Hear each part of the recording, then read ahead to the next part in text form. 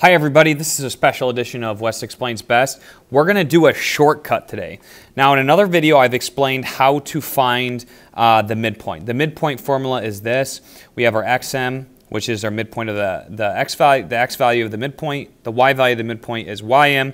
And use this formula here to get an indication of where your midpoint is. What we're going to do is I'm going to show you like a little shortcut that makes it a lot easier. So before, you're going to follow the same, well, you don't really need to follow the same process, but before you would label x1, y1, you'd label this not x2, y2, that's the temptation, that's what a lot of students fall into the mistake of. You call this xm, ym, and then you would plug it into this formula and you would solve. A lot of students make some mistakes when solving, they forget to multiply 2, blah, blah, blah, blah. Okay, so what I'm going to do is I'm going to show you a shortcut. The shortcut is this. We just look at the endpoint and we see how it changes from here to get to here, and then we'll continue the pattern to find the other endpoint. Remember, our goal is we're trying to find the other endpoint. So if I were to draw this real quick, and I'm going to just do it real fast just so you get an indication.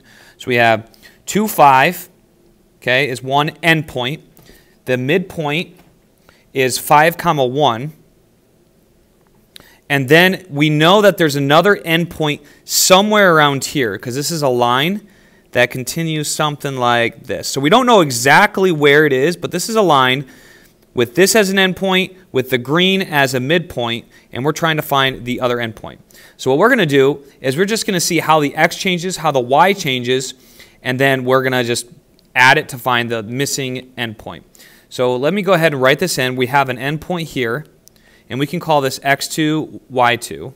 You don't really need to worry about this for the shortcut, but I just want to show you that we're going from one to the other, okay? Now, let's start with the x's. So our x, okay, from here to here, our x goes from 2 to 5, okay? So what happened there? We added 3.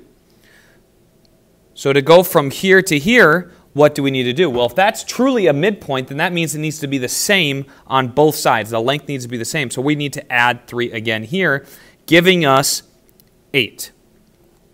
Okay, that's the first step. The second step, this is so easy, so much easier than the other way. The second step is we need to find the y. So how does the y change? I kind of want to go up. Let me go up instead. How does the y change? We go from 5 to 1. What happened? We subtracted 4. So if it's the same on both sides, then we also need to subtract again by 4 to find the endpoint. Because remember, this midpoint is halfway in between these 2 points. So we subtract 4 again, and we get -3. So therefore, our endpoint is 8, -3. And it's as simple as that. Let me do another example just to show you that if we're looking for the other endpoint here, so this is the other endpoint, I'll do number 26, something, something. Okay, let me start again with my x. I go from here to here. What did I do? I went from -6 to 4. That is plus 10.